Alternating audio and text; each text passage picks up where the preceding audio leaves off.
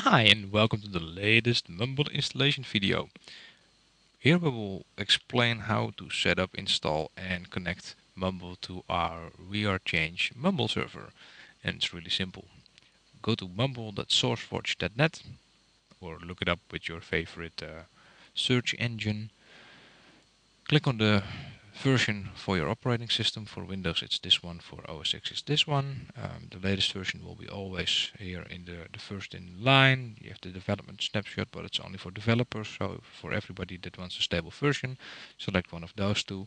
For the Linux users, Ubuntu and Debian, it's in the repository, so you guys can just download it as you do with every other program. After you've downloaded it, just install it as you do with every other program. And then if you launch it the first time, it will show you this window. Actually, it will first show you the what is it, the audio wizard, I guess, and that's this, yeah, the audio tuning wizard. With this wizard, you can set up your sound equipment, your microphone, and your speakers. And it's really simple. Just select your basic settings.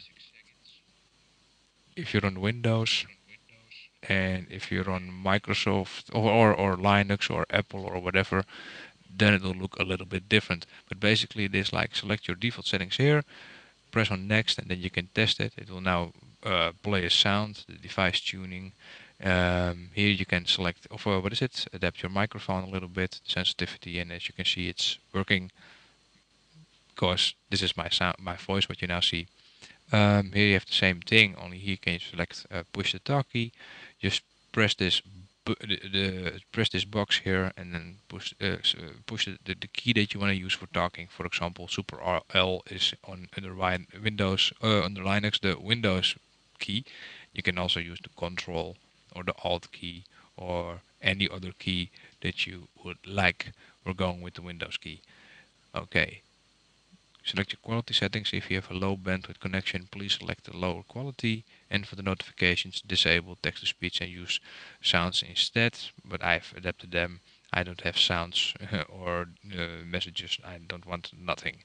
And here you can disable this. This is submit anonymous statistics to the Mumble project. Although we like them, they do not have to know every time we are starting this beautiful program.